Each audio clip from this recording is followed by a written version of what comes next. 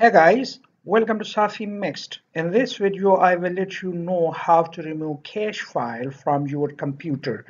Cache in general means a hidden storage space in which you keep things for future use.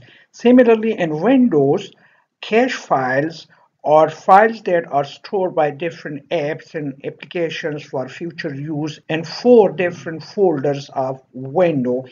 And if the volume of the cache file increases, that may cause your machine to get slowed down or may cause some other problems. Therefore, it is recommended to remove cache files periodically. I do that very regularly, and you will see there will be no cache files in most of my folders, but I will let you know how to do that. So to begin with, press Window and R key simultaneously on your keyboard to open this Run window. And here you first need to write temp and then click the enter button on your keyboard or click OK on this window, and you will be taken to this folder, Windows temp folder. Click Control A in your keyboard to select all the files available in this folder, and then press Shift Del to permanently delete these files.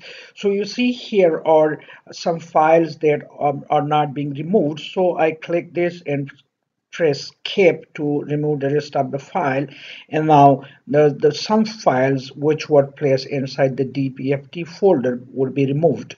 My computer is very clean computer. There are no cache files because I do this regularly. Now press again the window R key and take the windows here to the center and type percentage temp. You see this is already here in the memory, so I click this percentage temp percentage and I click OK. I'll be take so it takes me here to this window, and again I press Control A to select all the file, and for the time being I just click uncheck this one because that is being used by some program, so I don't remove that one, and I also uncheck this folder. They are needed to me, and probably this one is also needed. So I I don't want to remove any file of them because these are being used now by my computer, and I don't want to remove them presently. However, you can remove your file.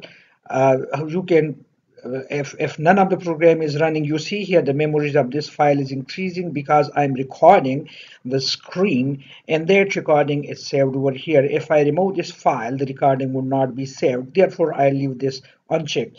And then again you need to press Windows R key simultaneously to open this and come to another folder, prefetch, that is also here in the memory. So I enter prefetch and click OK to take me to prefetch. You see now I am in the prefetch folder of Windows, and there are certain files, and if I click Control A and I then press Shift Del, these files, some of these files would be removed. You see almost all are removed, so the one is not removed. I just skip this, and now again I press Control R key to move to the fourth position where the files are, where the cache files are stored. So I type here clean mgr, that is also present in the memory, so I just click that, and here from the drop down menu you will see that all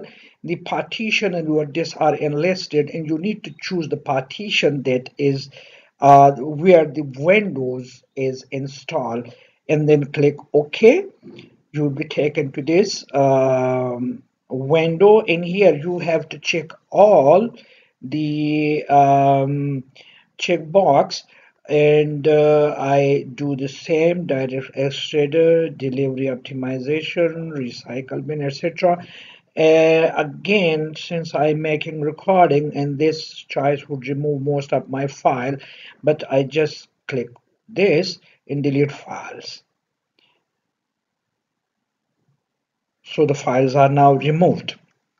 Now, if you clear all the cache file and carefully look at your machine, you will you will notice that your machine is running way better than it was doing before to the removal of cache files.